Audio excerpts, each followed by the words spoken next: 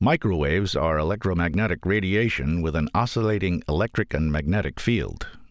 Heat is produced when the microwaves are absorbed into the tissue and is mainly the result of two processes: electric dipoles, for example water molecules, oscillating in the field,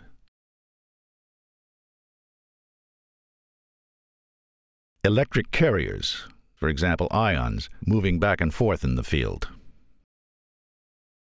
The delivery device of the heat to the tissue is the microwave antenna. Different antenna designs have different radiation patterns, and therefore produce different heat distributions within the tissue. In transurethral microwave thermotherapy, it is desirable to have an ellipsoid radiation pattern with low backward heating in order to protect the external sphincter from excessive heat, while the upper part of the prostate and the bladder neck are exposed to high temperatures. The helix dipole antenna is a unique antenna used in the Coretherm device to achieve those goals. Therapeutic temperatures are distributed in a funnel-like shape with a radiation of 15 millimeters at the prostate base, diminishing towards the apex. It is important to understand that the location of the antenna in the body is crucial in order to perform a safe and efficient treatment. An altered antenna position will move the heat distribution and may result in irreversible tissue damage. Place the Coretherm control unit at a position where all probes and connectors can easily reach between the control unit and the patient, and where the control unit can be connected to the nearest convenient electrical supply. Lock the wheels of the control unit so that it is stationary. Connect the Coretherm to the nearest convenient electrical supply. Ensure that the laptop computer is positioned firmly on the docking device of the control unit. Press the main power switch on the right side of the Coretherm control unit. Switch on the computer by pressing the on-off switch. When the unit is switched on, the PLFT icon appears on the desktop. The treatment program is started. The on-off button can be differently placed in different computer models. Insert the disinfected microwave antenna into the PLFT catheter and secure the antenna in the PLFT catheter by turning the locking nut in the clockwise direction. Do not lubricate the antenna. Insert the sterile intraprostatic temperature probe fully into the PLFT catheter and check the position of the exit. Then withdraw the probe so that its tip is visible but not protruding from the catheter. Do not secure the probe to the PLFT catheter yet. Fill the circulation system with 75 milliliters of sterile water from a sterile syringe. Use the valves to evacuate excess air so that the bag lies flat on the heat exchange plate of the control unit. Introduce the PLFT catheter into the urethra with the tip of the catheter directed upward. Insert the PLFT catheter all the way into the bladder in a similar manner to the insertion of a standard catheter. When the PLFT catheter is fully inserted, fill the balloon slowly with exactly 20 milliliters of sterile water from a sterile syringe. Do not fill the balloon until the catheter is inserted in the bladder. Gently withdraw the PLFT catheter until it meets the bladder neck and is then secured in place.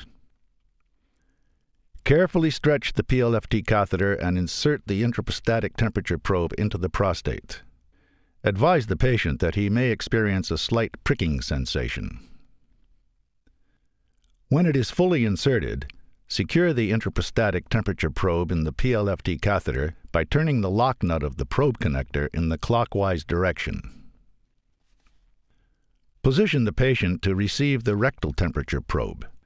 He can remain in the supine position with one leg drawn up. Cover the rectal temperature probe with a condom and apply lubricant gel to the outer surface of the condom. Then, with the handle of the probe pointing vertically upward, carefully introduce the probe into the rectum. Place a rolled-up hand towel under the patient to prevent ejection of the rectal temperature probe when the patient is laid flat.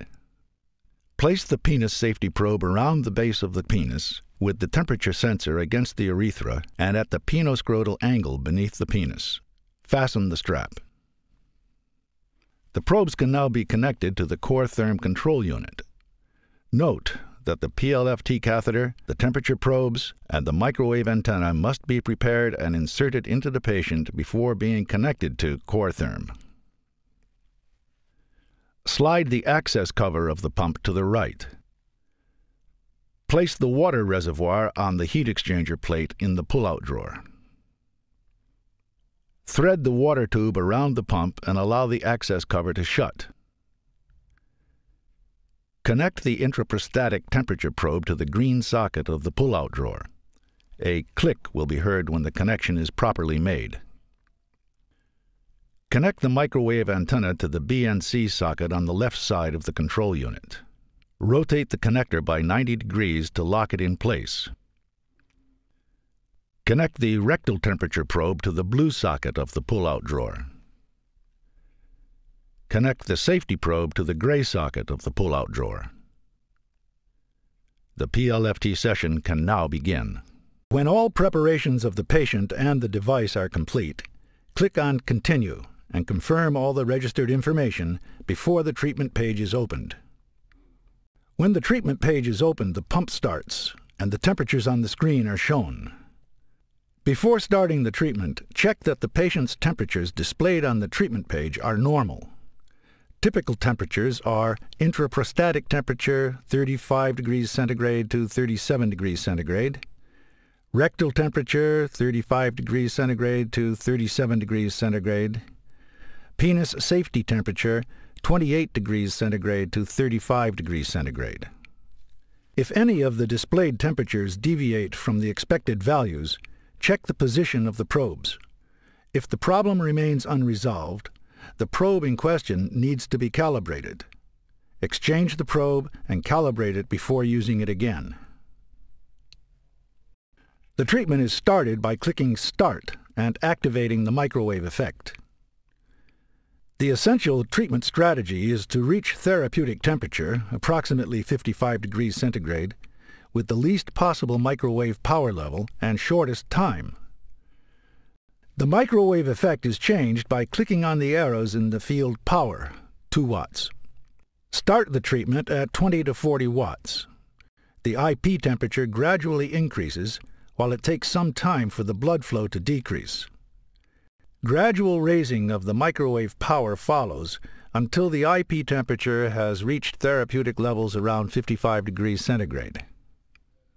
Rectal temperature also rises, but normally stabilizes around 41 degrees centigrade. A strong temperature increase in the prostate or in the rectum can mean that the microwave power should be decreased. The reflection needs to be stabilized from time to time. This is done through activating the stub tuner. Thereafter, you are asked if you prefer to make a manual or a semi-automatic adjustment. Manual adjustment is performed by clicking on the small buttons. The reflection should be decreased so that the value is below 1 watt. The calculated cell kill achieved during the PLFT session is shown by the calculated cell kill graph.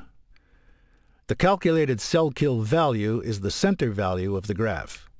When cell kill has reached 15 to 30%, depending on the size of the prostate gland, the treatment is stopped by pushing Stop.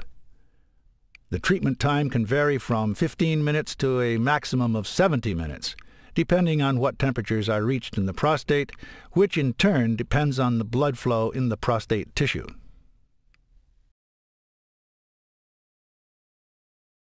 Switching off the Coretherm. Exit the software by using the Quit command in the PLFT menu. If you wish to print the treatment, stay on the page Patient List until the patient has been taken care of. Switch off the computer by selecting Shut Down from the Windows Start menu. Set the main power switch on the right side of the control unit to the Off position. When the treatment session has finished, the clinical equipment can be disconnected from the Coretherm control unit and removed from the patient.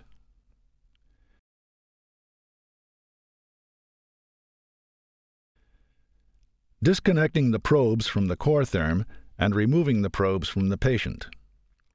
1. Remove the penis safety probe. 2. Carefully withdraw the rectal temperature probe from the patient. 3. Release the intraprostatic temperature probe from the PLFT catheter by turning its lock nut. Then carefully withdraw the probe until it is entirely inside the catheter. 4. Drain the water from the balloon of the PLFT catheter. Then gently remove the catheter from the patient's urethra. When the catheter is withdrawn, it is quite normal for the patient to experience some bleeding from the urethra due to abrasions caused by the temperature probe.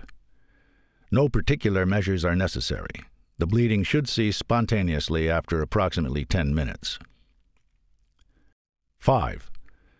Unlock the microwave antenna from the PLFT catheter by gently turning the lure lock in the antenna in the counterclockwise direction. Withdraw the microwave antenna from the PLFT catheter. Immediately after the PLFT catheter has been removed, the patient should be fitted with an indwelling catheter. When fitting the catheter, it is not unusual for a quantity of coagulum and blood-stained urine to be discharged. In this event, you may consider flushing the bladder. The catheter should be plugged.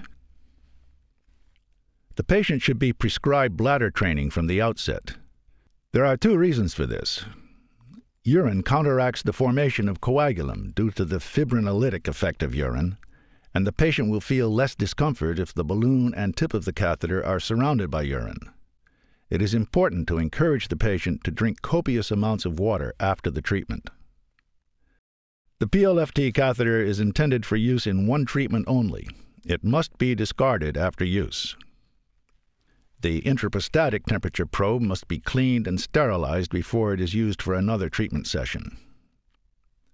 The microwave antenna, the rectal temperature probe, and the penis safety probe must be cleaned and disinfected before they are used for another treatment session.